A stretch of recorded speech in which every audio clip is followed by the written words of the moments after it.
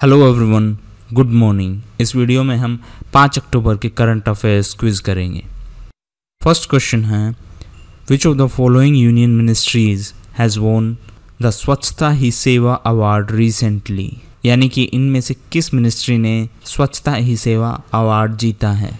Right answer है ministry of railway, यानी ministry of railway ने स्वच्छता ही सेवा अवार्ड जीता है। स्वच्छता ही सेवा की बात करें तो स्वच्छता ही सेवा का उद्देश्य है क्लीन इंडिया को एक जन आंदोलन बनाना, यानी कि सैनिटेशन को एक जन आंदोलन बनाना। स्वच्छ भारत मिशन की बात करें तो इसकी शुरुआत 2 अक्टूबर 2014 से हुई थी। स्वच्छ भारत मिशन के 2 कंपोनेंट हैं, एक है रूरल कंपोनेंट यानी कि ग्रामीण सब स्कीम, और एक है अर्बन यानी कि शहरी सब स्कीम। ग्रामीण सब स्कीम है, उसकी इम्प्लीमेंटिंग मिनिस्ट्री है ministry of drinking water and sanitation, जबकि जो शहरी कंपोनेंट है उसकी मिनिस्ट्री है ministry of housing and urban affairs. Ministry of housing and urban affairs है वो स्मार्ट सिटीज और अमृत मिशन की इम्प्लीमेंटिंग अथॉरिटी भी है। नेक्स्ट क्वेश्चन है, India signed $240 million loan pact with Asian development bank for safe drinking water in which of the following districts of waste Bengal? यानी कि waste Bengal की किन डिस्ट्रिक्ट में सेफ ड्रिंकिंग वाटर फैसिलिटी उपलब्ध करवाने के लिए भारत ने एशियन डेवलपमेंट बैंक के साथ एग्रीमेंट साइन किया है? राइट आंसर है ऑल ऑफ द अबो, यानी कि नॉर्थ परगना, बांकुरा और पूर्व मिदनीपुर है। इन डिस्ट्रिक्ट्स में सेफ ड्रिंकिंग वाटर उपलब्ध करवाने के लिए भारत ने एशियन डेवलपमेंट बैंक के साथ एग्रीमेंट किया है। एशियन डेवलपमेंट बैंक की बात करें तो इसकी स्थापना 1966 में हुई थी। इसका मुख्यालय फिलीपींस में है। एशियन डेवलपमेंट बैंक के मेजर शेयर होल्डर्स हैं जापान और US. China 3rd largest major share holder है, जबकि Bharat 4th largest major share holder है। नेक्स्ट क्वेश्चन है, which of the following has been declared the cleanest government university इन स्वच्छ campus ranking 2018? यानी कि इनमें से किस सरकारी यूनिवर्सिटी को स्वच्छ कैंपस रैंकिंग में क्लीनेस्ट गवर्नमेंट यूनिवर्सिटी का अवार्ड दिया गया है? मानव संसाधन विकास मंत्रालय ने हाल ही में स्वच्छ कैंपस रैंकिंग रिलीज़ की है। उस रैंकिंग के हिसाब से MDU रोहतक है वो क्लीनेस्ट गवर्नमेंट यूनिवर्सिटी है। क्लीनेस्ट गवर्नमेंट यूनिवर्सिटी की बात करें तो ये है MDU रोहतक। रेजिडेंशियल कैंपस और प्राइवेट यूनिवर्सिटीज़ की बात करें तो पुणे की सिम्बायोसिस यूनिवर्सिटी है, उसके रेजिडेंशियल कैंपस को टॉप पोजीशन मिली है। जबकि नॉन रेजिडेंशियल प्राइवेट यूनिवर्सिटीज़ की बात करें तो ITM रायपुर को टॉप पोजीशन मिली है। टेक्निकल इंस्टीट्यूशंस में अमृत विश्व विद्यापीठम यूनिवर्सिटी है, उसको स्वच्छ कैंपस रैंकिंग में टॉप पोजीशन मिली है। अमृत विश्व विद्यापीठम है वो कोयम्बटूर में है। कमेंट बॉक्स में बताइए कोयम्बटूर भारत के किस राज्य में स्थित है।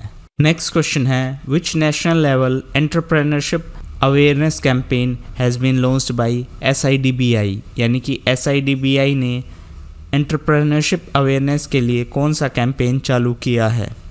राइट आंसर है उद्यम अभिलाषा। ये SIDBI का कैंपेन है। ये नीति आयोग की 115 एस्पिरेशनल डिस्ट्रिक्ट में चलाया जाएगा। इसका उद्देश्य है स्किल्ड मैन पावर को बढ़ावा देना। SIDBI की बात करें तो ये है small industries development bank of India. इसकी स्थापना 1990 में हुई थी। इसका मुख्यालय उत्तर प्रदेश के लखनऊ में स्थित है। लखनऊ में ही नाबार्ड ने पहला क्लाइमेट चेंज सेंटर ओपन किया है।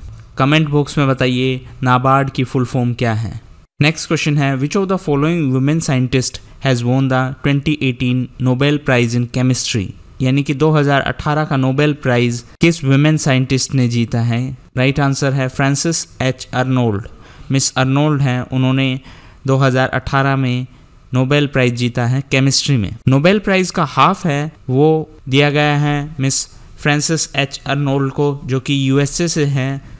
उनको दिया गया है एंजाइम्स के इवोल्यूशन की स्टडी के लिए, और जो अदर हाफ है नोबेल प्राइज का वो दिया गया है जॉइंटली जॉर्ज P. स्मिथ जो कि अमेरिका से हैं और सर ग्रेगरी विंटर जो कि UK से हैं। उनको दिया गया है पेप्टाइड और एंटीबॉडीज़ की फेज डिस्प्ले के लिए। इसके अलावा 2018 का फिजिक्स का नोबेल प्राइज़ दिया गया है मिस्टर आर्थर अस्किन को, जो कि अमेरिका से हैं, मिस्टर जेरार्ड मोरो को, जो कि फ्रांस से हैं, और मिस डोना स्ट्रिकलैंड, जो कि कनाडा से हैं। इनको जॉइंटली दिया गया है लेज़र फिजिक्स में इन्वेंशंस के लिए। इसके अलावा मेडिसिन में नोबेल प्राइज़ दिया गया है जेम्स पी एलिसन और तासुको होंजो को कैंसर की इम्यूनोथेरेपी के लिए। नेक्स्ट क्वेश्चन है, what is the theme of 2018 world habitat day, यानी कि वर्ल्ड हैबिटेट डे का थीम क्या था? राइट आंसर है म्युनिसिपल सॉलिड वेस्ट मैनेजमेंट, यानी कि म्युनिसिपल सॉलिड वेस्ट मैनेजमेंट है वो वर्ल्ड हैबिटेट डे का थीम था।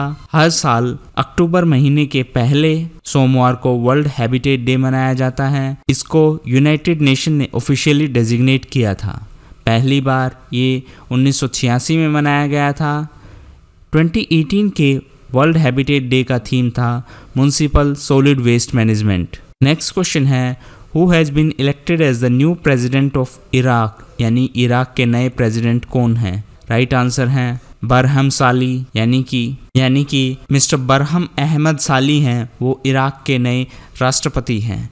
उन्होंने अपने नए प्रधानमंत्री भी सेलेक्ट किए हैं, वो हैं mister Adel Abdul Mahdi. Iraq की बात करें तो Iraq Syria, Jordan, Saudi, Kuwait, Iran और टर्की से बॉर्डर शेयर करता है। कमेंट बॉक्स में बताइए सीरिया की राजधानी क्या है। इसके साथ साथ हाल ही में भारत के एक और पड़ोसी देश में हाल ही में इलेक्शन हुए थे। मालदीव में हाल ही में इलेक्शन हुए थे और मालदीव के नए राष्ट्रपति इलेक्ट हुए हैं मिस्टर इब्राहिम मोहम्मद साली।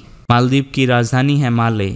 इसके अलावा पाकिस्तान में भी हाल ही में इलेक्शन हुए थे, जिसमें पाकिस्तान के प्राइम मिनिस्टर बने हैं मिस्टर इमरान खान और पाकिस्तान के नए राष्ट्रपति बने हैं mister Arif Alvi. Next question है, which of the following cities is the venue of first ever general assembly of international solar alliance, यानी कि इंटरनेशनल सोलर अलायंस की पहली जनरल असेंबली किस शहर में आयोजित हुई?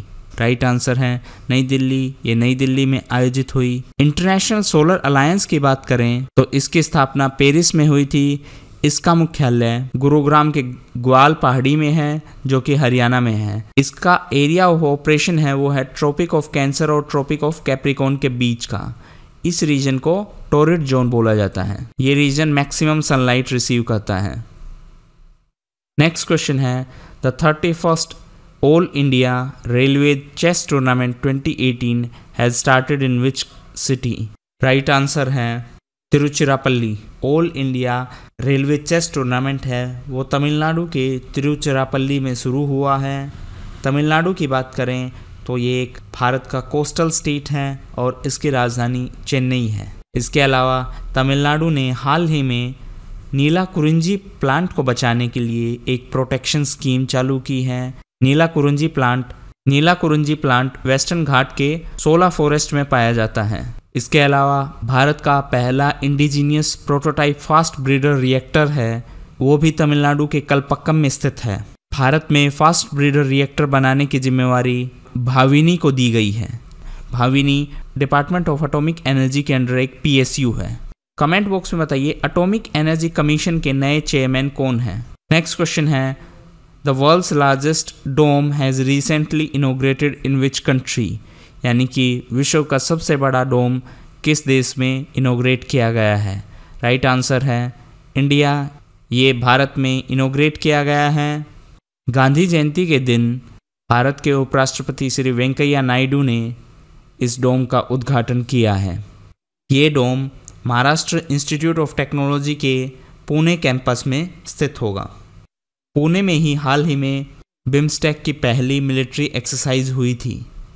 बिम्स्टेक की बात करें तो इसका सेक्रेटरीट बांग्लादेश की राजधानी ढाका में है। इसके मेंबर्स हैं बांग्लादेश, भूटान, इंडिया, म्यांमार, नेपाल, श्रीलंका और थाईलैंड।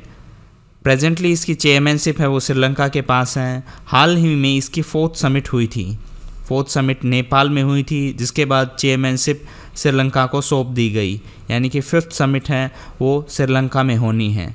इसकी पहली समिट हुई थी वो थाईलैंड में हुई थी, दूसरी समिट इंडिया में और तीसरी समिट म्यांमार में। हाल ही में जो मिलिट्री एक्सरसाइज हुई थी उसमें थाईलैंड और नेपाल ने पार्टिसिपेट नहीं किया। ये मिलिट्री एक्सरसाइज पुणे में हुई थी और ये बिम्स्टेक की पहली मिलिट्री एक्सरसाइज थी। इसका नाम था मिलेक्स 18। Thank you. अगर आपको वीडियो पसंद आए तो प्लीज़ लाइक इट और इसको शेयर करिए ज़्यादा से ज़्यादा और चैनल को सब्सक्राइब करिए ताकि आपको लेटेस्ट नोटिफिकेशन मिलते रहे। Thank you and that's all for the day.